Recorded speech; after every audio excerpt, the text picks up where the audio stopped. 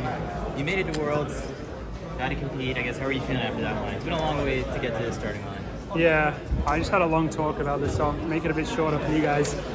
But yeah, I didn't think initially that I'd be competing at Worlds when I got injured back in January. I fell over on ice and broke my knee, and I didn't run for about 3 months.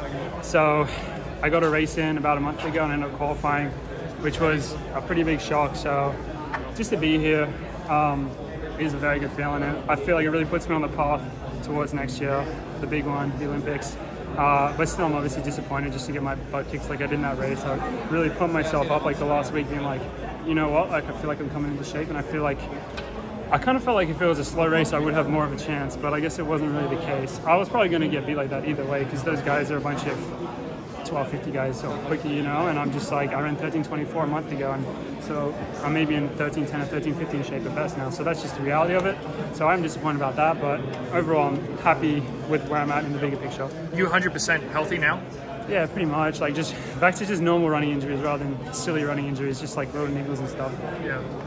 So, like, are you going to keep it rolling, I guess, since, like, at this point, I mean, you floated the idea of, like, road racing championships at some point. Road to Latvia. Yeah. The road to Latvia is alive and true. That's the goal for me, so I'll probably race Zagreb. I think it's like September 8th or something, a 3K there, and then stay in Europe to prepare for the World Road Running 5K on October 1st. Yeah. Is it important, like Zagreb, that meet helps you get into this meet, right? So is that one of the reasons you're going back? Yeah, it was. It's kind of just the way it worked out. It wasn't really planned, but I'll be very happy to go back there. I think it's going to be a little more competitive this year, because I think a few people this year looked at it and were like, oh shit, I didn't know that was a gold race, and at 3K you get a lot of points, you know. So I think every year people are getting a lot more savvy with like working the ranking system.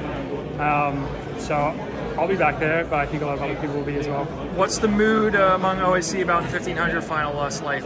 What do you think? They're actually both pretty happy. Like, I think neither of them would say that they ran perfect races.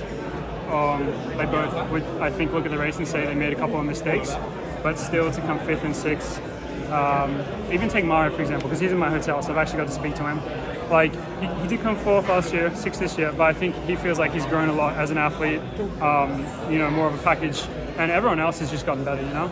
Like, obviously we know Jakob's better, we know, like, yeah, it's just better. Yeah. Like, it's just better, that's the reality. So I think everyone still feels like they're taking a step forwards, and I think the way it is with really any event is like, if you can just consistently keep moving forwards, eventually on the day you'll have your Josh Kerr moment or your Jake Whiteman moment. I think that's how they're approaching it. So I think they're overall happy. All right, appreciate your time.